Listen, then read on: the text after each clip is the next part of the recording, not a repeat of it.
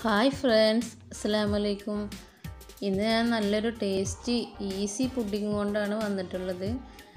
അപ്പം നമുക്കത് എങ്ങനെയാണ് ഉണ്ടാക്കുന്നതെന്ന് നോക്കാം. അതിന് മുമ്പ് നിങ്ങൾ എൻ്റെ ചാനൽ ഇതുവരെ സബ്സ്ക്രൈബ് ചെയ്തിട്ടില്ലെങ്കിൽ പ്ലീസ് ഒന്ന് സബ്സ്ക്രൈബ് ചെയ്യണേ.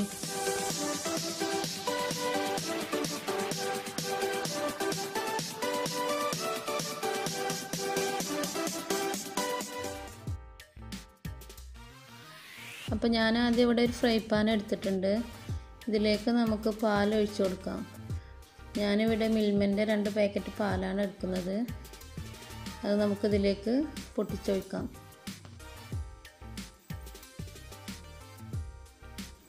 ഇനി നമുക്കിതൊന്നൊരു കപ്പോളം പാല് മാറ്റി വെക്കാം.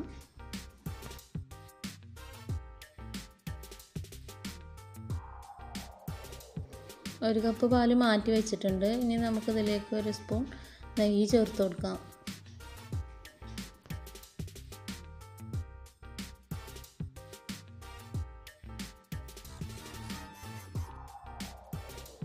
ഇനി ഇതിലേക്ക് നമുക്കൊരു 1/4 കപ്പ് പഞ്ചസാര ചേർത്ത് കൊടുക്കാം.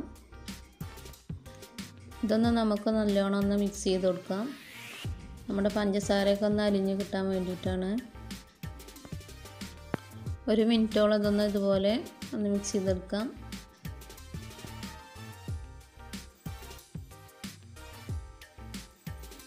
ഇനി നമുക്കിതിലേക്ക് ഒരു ടീസ്പൂൺ വാനില എസൻസ് ചേർത്ത് കൊടുക്കാം. ഇനി നിങ്ങളുടെ കയ്യിൽ വാനില എസൻസ് ഇല്ല എന്നുണ്ടെങ്കിൽ ഏലക്കാപ്പൊടി ചേർത്ത് കൊടുത്താലും മതി. ഇനി നമുക്കിതെല്ലാം കൂടി ഒന്ന് നന്നായി മിക്സ് ചെയ്യാം.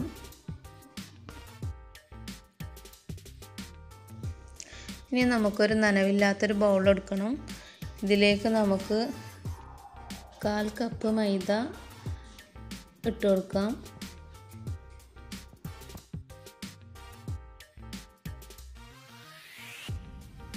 ഇനി നമുക്കിതിലേക്ക് ഒരു 1/4 കപ്പ് കോൺഫ്ലവർ ചേർത്ത് കൊടുക്കാം.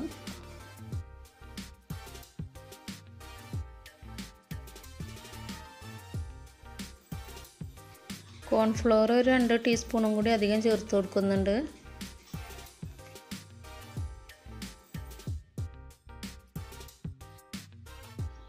ഇനി നമ്മൾ മാറ്റി വെച്ചിട്ടുണ്ടായിരുന്ന 1 കപ്പ് പാലുണ്ടായിരുന്നല്ലോ, അത് ഇതിലേക്ക് കുറേശ്ശായി ചേർത്ത് നന്നായി ഒന്ന് മിക്സ് ചെയ്തെടുക്കാം.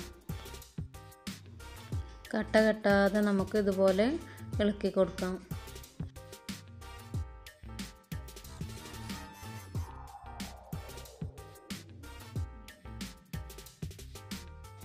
അപ്പം നമ്മുടെ മിക്സ് ഇവിടെ നന്നായി ഇളക്കിയെടുത്തിട്ടുണ്ട്. ഇനി നമുക്കിത് പാലിലേക്ക് ഒഴിച്ചു കൊടുക്കാം. എന്നിട്ട് ഇതൊന്ന് കൈവിടാതെ ഒരു മിനിറ്റോളം നന്നായി ഇളക്കി കൊടുക്കാം.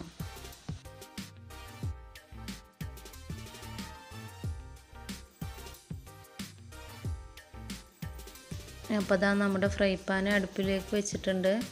ഇത് നമുക്ക് നന്നായി ഒന്ന് മിക്സ് ചെയ്യണം. നന്നായി മിക്സ് ചെയ്തതിന് ശേഷം മാത്രം അടുപ്പിലേക്ക് വെച്ചാൽ മതി.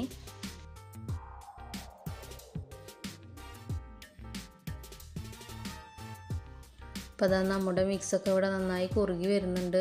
ഇത് നന്നായി കുറുകി കിട്ടണം നമുക്ക്. പിന്നെ നമ്മളിതിൽ ചൈന ഗ്രാസ് ഒന്നും ചേർത്ത് കൊടുക്കുന്നില്ല. നമ്മുടെ മൈദയും കോൺഫ്ലവറൊക്കെ നന്നായി ഒന്ന് വെന്ത് കിട്ടാൻ വേണ്ടിയിട്ടാണ്. അതുകൊണ്ട് നന്നായി ഒന്ന് വേവിച്ചെടുക്കണം.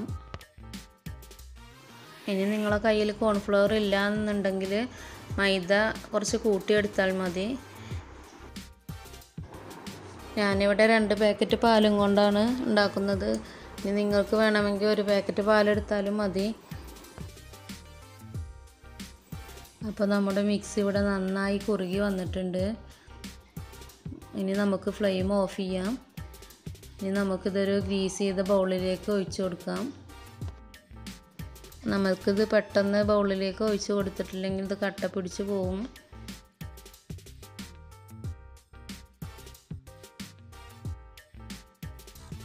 അപ്പോൾ ഞാനിതൊരു ബൗളിലേക്ക് ഒഴിച്ച് കൊടുത്തിട്ടുണ്ട്.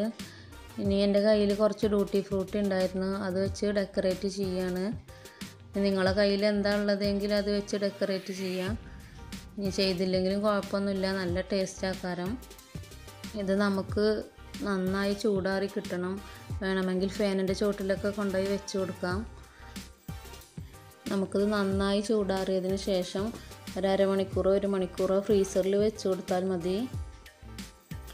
എന്നാലിത് നമുക്ക് പെട്ടെന്ന് റെഡിയായി കിട്ടുന്നതാണ്.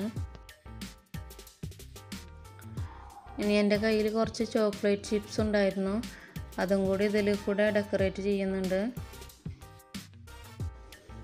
അപ്പോൾ ഇതാ നമ്മുടെ പുഡിങ് ഇവിടെ റെഡി ആയിട്ടുണ്ട്. നന്നായി ചൂടാറി കിട്ടിയിട്ടുണ്ട്.